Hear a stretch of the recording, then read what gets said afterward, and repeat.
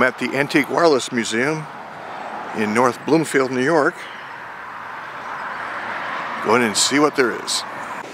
There's like 6,000 square feet of space in this main building. They have 4 or 5 buildings.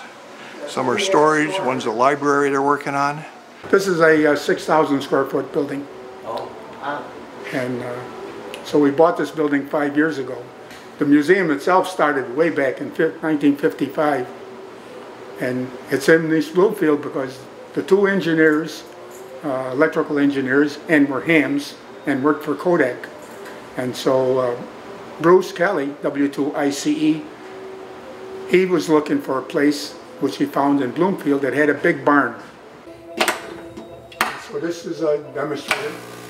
So Tesla says we're going to electrify New York City with no wires. So we demonstrate electrified wire bulbs with no wires. That's the way he did it. So, yeah, hold that for a second. the internet.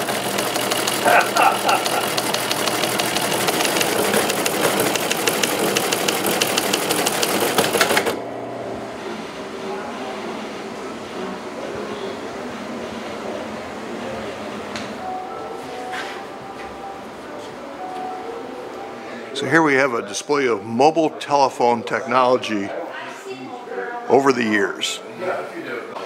Starting back in the 40s, the 2 chassis, receiver and transmitter, even has a dynamotor, that big black thing in the middle, to one of the early Harris low band mobile telephones. What's really interesting is that this one here was the first cellular and mobile. This was built and designed by AT&T. They got Oki data out of Japan to build 100 radios, and it was controlled with the Bell Labs computer on the bottom. So this was the first, as we know, cell phone or mobile phone. And it's serial number 1. And over here is, basic handhelds, including one of the original brick types, and a collection of the more modern handhelds, including an Iridium satellite phone. At some point. So now we're looking at the Armstrong exhibit, and got a lot of his early work here. So this is his first regenerative receiver, built in 1912. You can see the tube in the top, and the way the regenerative worked is that a little bit of the output of the tube was fed back in, and that created it to amplify. If you did too much, it squealed, and that became a transmitter. And on the bottom shelf here is some of his original FM transmitter pine boards that were used up on the Empire State Building. That is before Sarnoff threw them out. Aren't familiar with Armstrong's history? It's well worth doing some Googling. It's very interesting. Inventor of the regenerative receiver, the super het receiver, and FM, both the transmitters and receivers. So very interesting pass. So this is a display of some of the early Marconi equipment, including the Marconi radio men, because Marconi owned all the equipment, leased it out to the ships, and supplied the operators. So here's a very early 1908-1910 wire recorder, and what's interesting is that this handset that goes with it was on eBay about a month ago, and one of the members bought this for $13. Nobody else knew what it was. So here's the world's first vacuum tubes. The one on the left is a Fleming valve from 1905. The one on the right is the DeForest Audion tube from 1907. So now we're in the military room. Here's a World War I, kind of looks like a field station. Here's a transmitter out of an old British bomber, various receivers and things, and more of World War II era radios. And this is a transmitter out of a B-29, and a couple of these ended up in Russia, so they basically duplicated the transmitter. to give an idea of kind of the restoration that they perform here at the AWA, this is the way they received this radio. And then one of their members completely rebuilt it and did a beautiful job. 1924 RCA prototype receiver. Here's a very early television camera, very rare. There's a 500 watt transmitting tube removed from a Japanese battleship. So this is the ham room with the spark gap and some of the early tube equipment. We progress up through the ages with Collins. Here's a KWM1. This really changed amateur radio. One of the most popular transceivers, followed by the KWM2 and all sorts of Collins and Heathkit, Helicrafters, Drake, and then the Japanese. Here we got Kenwood, and Yaesu, Tempo. We got some Swan up above here. Singuni box, Johnson Matchbox, antenna tuner. Bob Heil's always talking about the central electronics. So here we go. Okay, this is a 10 watt spark gap.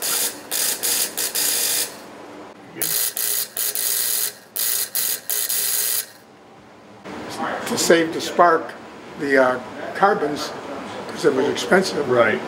So with a synchronous motor, they could get the spark and had the chance to cool. At the same time, it made a tone. Right. And so now we started to hear, so we knew who was sending.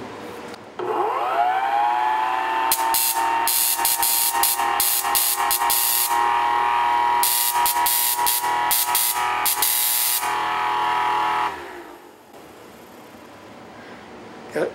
Very cool. See 1,000 watts? 1,000 watts spark gap.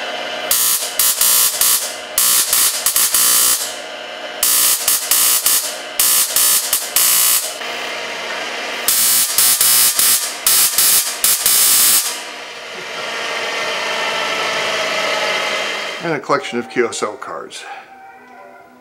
I even know a couple of people on that wall.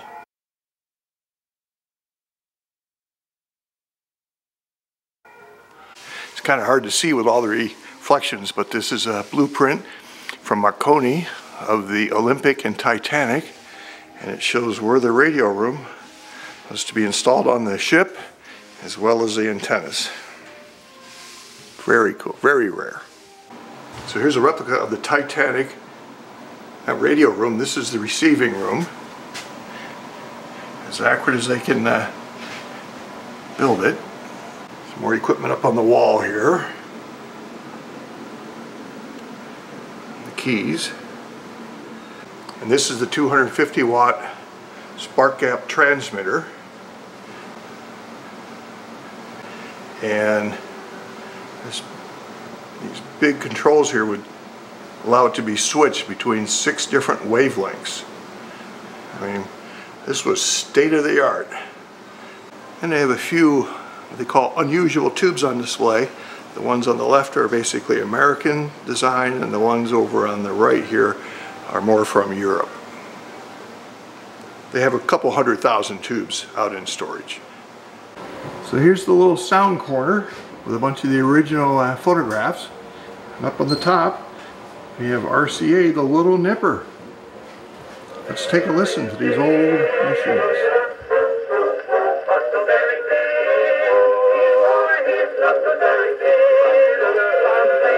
No volume control. 1910. 1910. How can I win sympathy?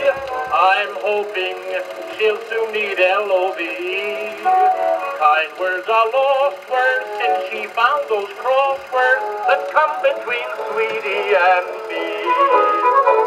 Last night I rang the bell but saw no signs of life inside, so I got scared and walked out.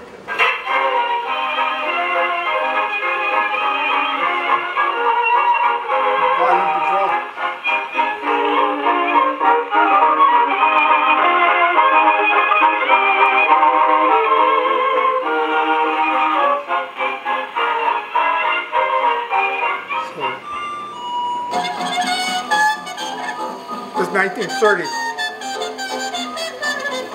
Turn up the volume. Sure. Open the doors.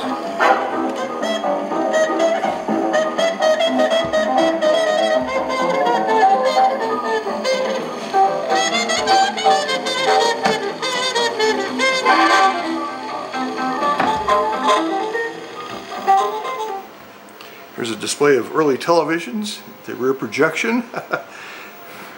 RCA, we got the various spinning discs. Here's a cabinet with the CRT facing up because the neck of the tube was so long. The mirror was used so you could watch it. So we have a 1927 homemade television receiver, spinning disc, and you kind of watch whatever image there was would show up through that lens. Here's a 1926 Dumont prototype. And in there would be where you would see the little picture. Here's a Jenkins spinning disc, which image would bounce off the mirror and appear on the front cabinet. Let's take a look at inside the Telegraph Office. For the Telegraph Office, this represents a typical small-town 1920s telegraph office. This desk, as you can hear, is actually operating. It's set up as a 4-wire desk. There are 4 wires coming to the desk. 2 of them are operational. The other 2 are at the moment connected to nothing. We're looking at eventually putting them to other locations within the museum. But the 2 that are running are actually connected to the internet. We have an internet telegraph system. On Saturday afternoons when I'm here, between about 2 and 3, I'll be chatting with people all over the world using it.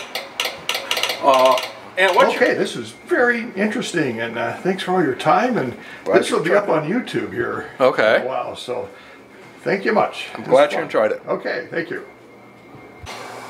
So we're in the teletype corner. Lots of various machines in here. And the one in the wood box was part of the White House, Moscow, Germany hotline. And over on the end here is a Model 28 waterfall multi-printer monitor set.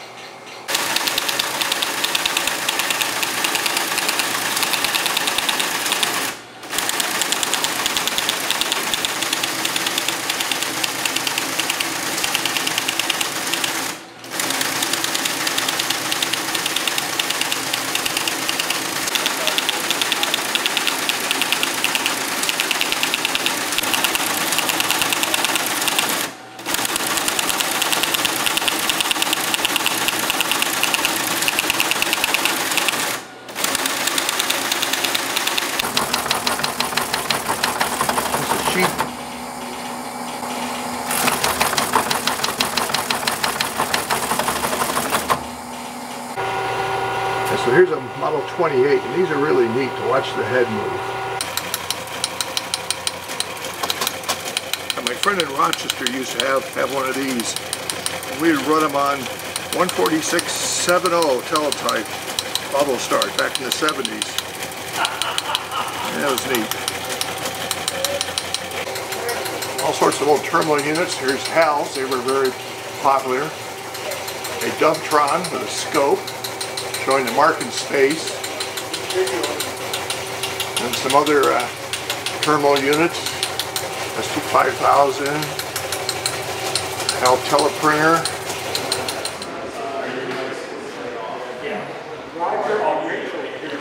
This is the Voice of America exhibit out of Delano, California. This equipment and a lot more was shipped here, delivered here on 3 tractor trailer loads. So they have one of the consoles here, basically kind of lit up and running. And in the background here is a 250,000 watt Collins shortwave transmitter. 1963. This is Arthur Schlesinger Jr. This is Ted Sorensen, Special Counsel to the President. This is David F. Powers, Presidential Assistant. And these are the transmitting tubes that are in the transmitter. Another view of the transmitter. This is the control panel. Shows kind of a schematic of the stages in the transmitter and all the controls and metering along those stages. Or indicator lights, I guess. And some of the back side of it. Some of the tuning equipment. Shelves here from the Dr. Berman collection from Switzerland. The 1935 Zenith Stratosphere radios. Only about 30 of these were built. These sold for $750 in 1935. And occasionally one of these appears on eBay now for asking price of around $80,000. Zenith 1935 Stratosphere. 3 speakers, 25 tubes, $750. 1935 when a Ford two-door coupe cost $500. This is more of the Dr. Berman collection. Big old Dumont television, 1948. Well, you were hot stuff if you had one of these, because I'm not sure what you were watching. More of his collection. When he passed away, this was all donated and shipped to the Antique Wireless Association. This is pretty unusual. This is a Stromberg Carlson made here in Rochester, New York in the 50s.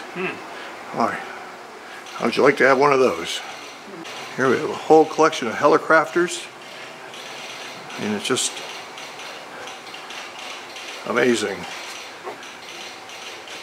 Including some test equipment, a Helicrafter signal generator, and a vacuum tube voltmeter. And then we got some ICOM here.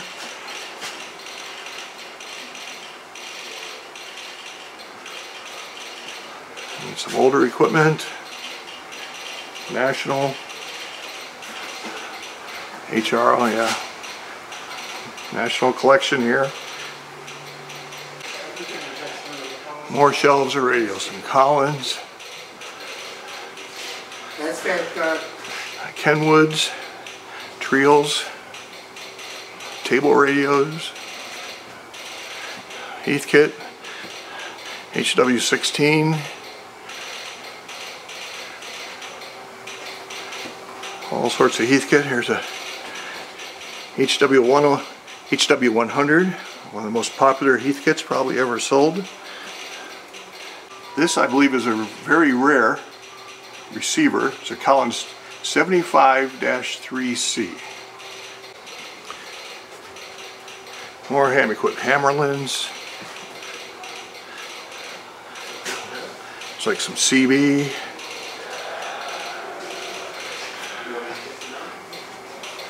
Oh, this is very, very cool. It's the way radios were built. You build it yourself.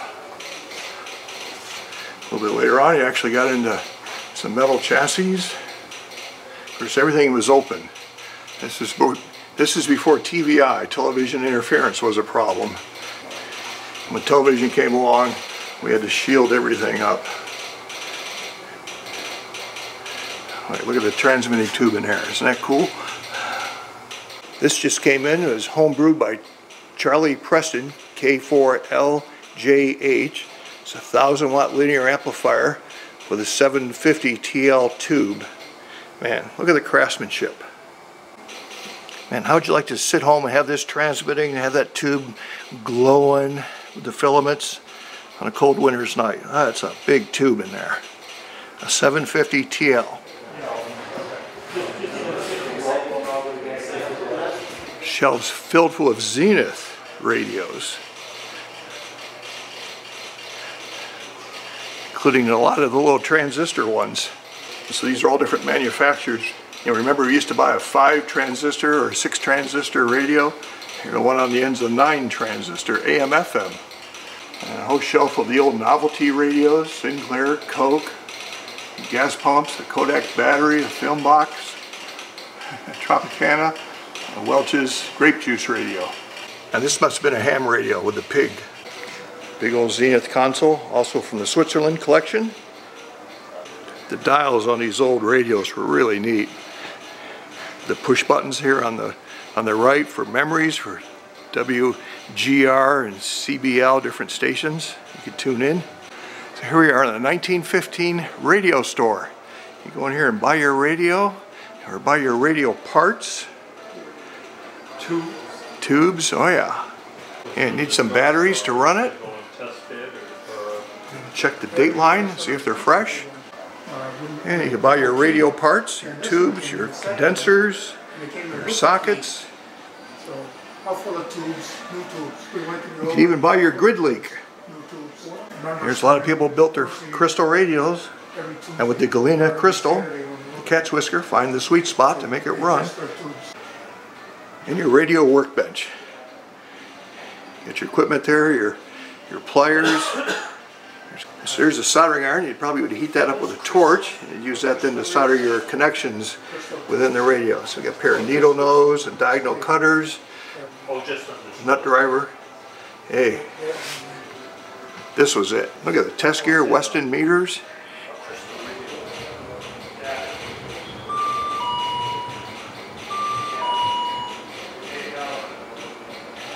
Here we have some TV cameras from the Rochester television stations. And of course all the drugstores used to have these things, tube testers. You bring your tubes in from your television set and you'd look them up there on the chart. You'd plug them in and it would say replace or good.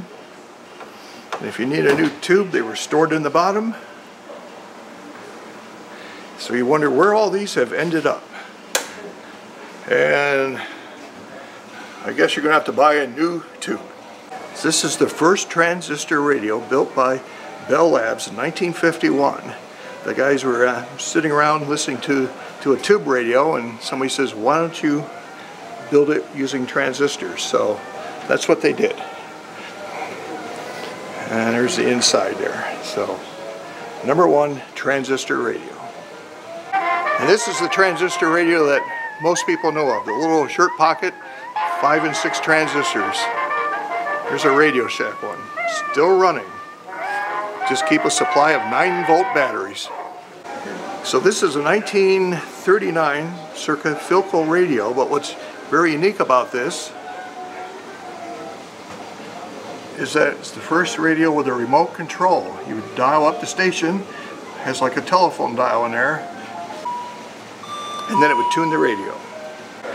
And so this is a Capehart radio, but what's interesting is that the record changer in here would hold 5 records, and it would play both sides of them and flip them over, so you get about 1 hour playing time. And this was popular with the opera crowd. Very neat. So here's a whole display of radios that were made in Rochester. Strongberg Carlson and RF Communications, or as we know today as Harris, were big manufacturers here. And I remember these marine radios that were taken out of service back in the 70s when we went from a wideband to a narrowband. And these were very popular with the hams in the area here. A lot of people had these underneath the dashboard in their car when I lived back here in the 70s. RF Communications transceiver. And RF made a lot of military type equipment. So